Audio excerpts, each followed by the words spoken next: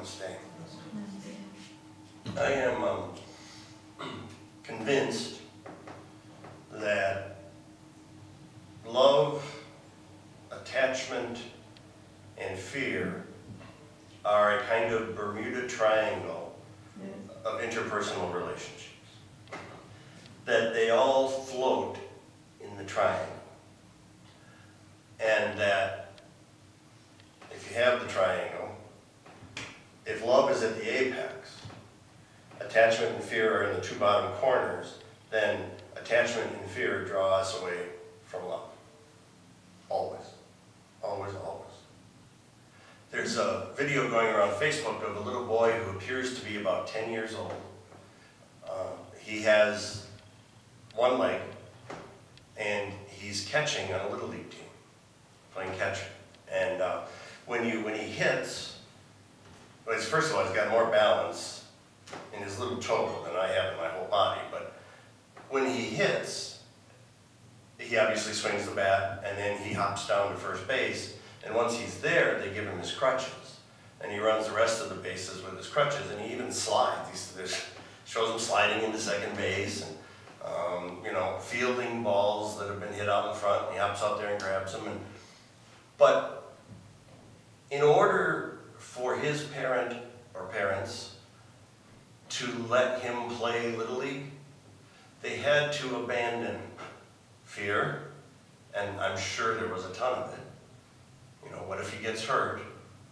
And attachment to the outcome.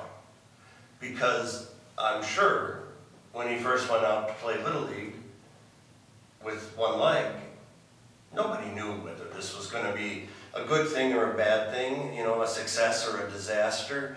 Was he going to love it or hate it? Or people going to make fun of him? And so many of us, when we're confronted with those choices, or those choices on behalf of someone we feel responsible for, let fear rule the day. And so the boy gets put in a bubble and doesn't really have the opportunity to blossom. And love is all about wanting to see the other person blossom. It's not at all about what we usually think it is, which are these warm, fuzzy feelings. Now, it can be. I mean, romantic love is about warm, fuzzy feelings. But you can have all the warm, fuzzy feelings you want, and if fear and attachment rule the day, pretty soon we see these situations all the time where one partner says to the other, "Where are you going? Who are you going to see? Say, we're going to be over with the Smiths, and be sure you don't say anything about widgets, because they really don't like widgets over at the Smiths, and if you do, it'll reflect badly on me." Well, that's not encouraging someone to blossom. That's, excuse me, encouraging someone to serve you. So often we've created this idea in our culture that the one whom I love because of how they make me feel. And should they stop making me feel the way I like them to make me feel, well, then I'm done. Out they go. The problem is that's all about my concern with my own blossoming and using the other as a tool or a fertilizer, and treating them a lot like fertilizer, so that in the hopes that they will help, they will allow me or facilitate my blossoming. It's backwards. And yet our culture is loaded with the language. And our politics are loaded with the same expectations. Because if you look at the conflicts that we have, there's a significant number of people in this country who cannot tolerate dissent. And so what dissent really becomes to these folks is a personal insult. It's a disruption of order. It's making my life harder. It's causing things to be uncertain, which triggers my fear, which makes me want to shut the situation down because I'm really attached to things working out the way I should. The way I think they should, rather. Because after all, life is supposed to be easy. Bad things shouldn't happen to good people. Good people sublimate their own needs and desires so that nobody else gets upset. And none of that is loving.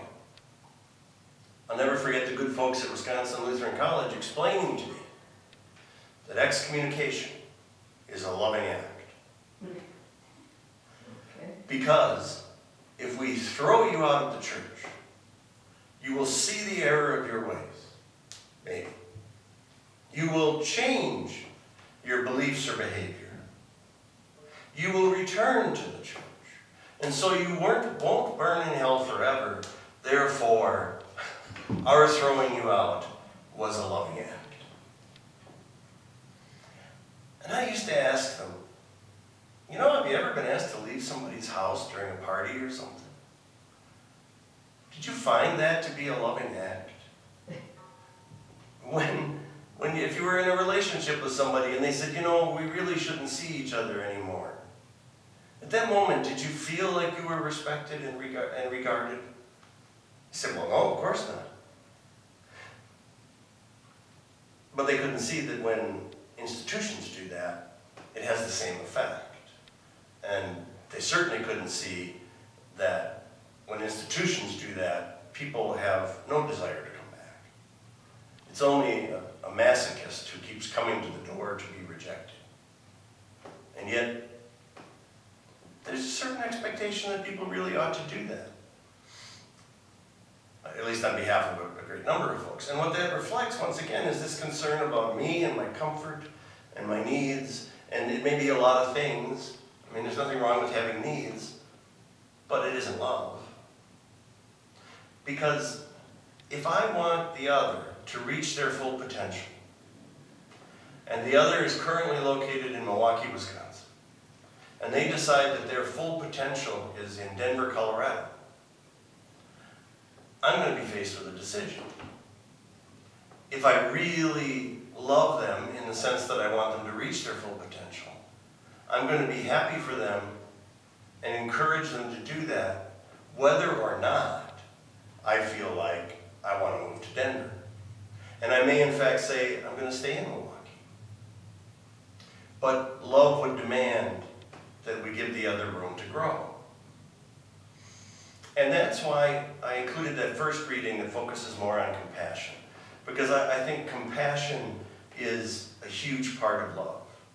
And compassion is distinct from empathy.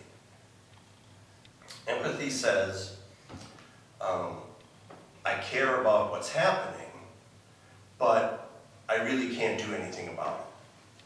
So if I have a little squirt gun, and I come across a row of shrubberies that are on fire, my squirt gun isn't going to put out the shrubberies.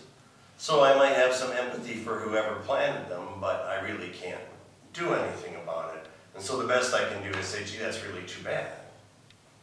On the other hand, if I come across a row of shrubberies that are on fire, and I have a big old hose, I can both say, oh my gosh, it's too bad that this guy's shrubs are on fire, and I can put the fire out. I can impact change.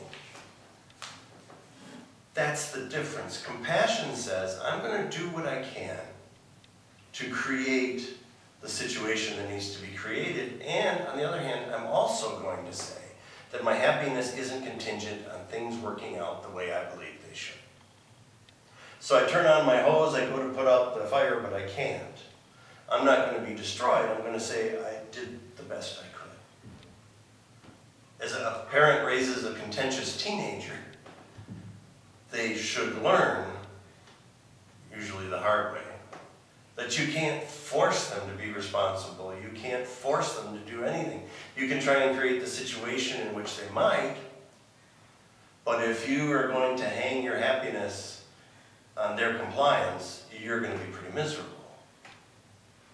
That's not love. And yet some people would say, lock them up, chain them up, flog them until they submit. There's a huge difference there.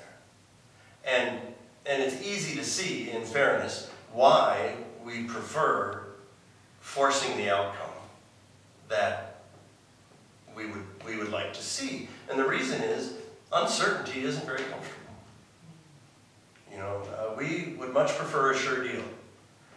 Even people who go to Potawatomi on a regular basis would much prefer a guaranteed return.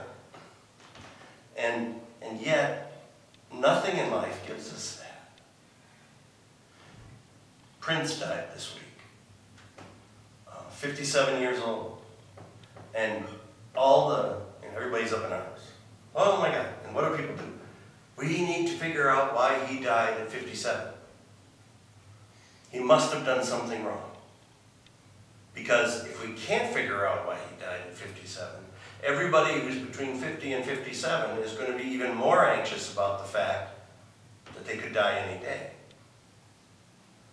Anybody at any age could die any day. But if we obsess about that outcome and can't detach from it and admit that we're not in control of it, we will not live in service of worrying about when we're going to die. If we're in a relationship with another person and we're obsessed with the fact that they may one day decide they don't love us and will leave us, we don't enjoy the relationship while it exists. If we're in love with a particular form of government or political party and we're attached to the outcome of an election, we're hinging our happiness on something that's really beyond our control.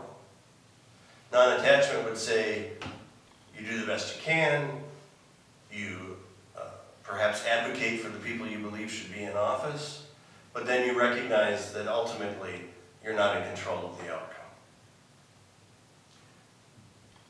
That's really love. And it's really loving and respecting ourselves enough to say, you know, I'm worth so much more than my ability to force things to work out the way that I think they should, because our ability to do that is really quite small. We are perhaps at our best when we allow the other to reach their full potential, to experience their happiness. And that, strangely enough, frees us to do the same on our own behalf. Amen.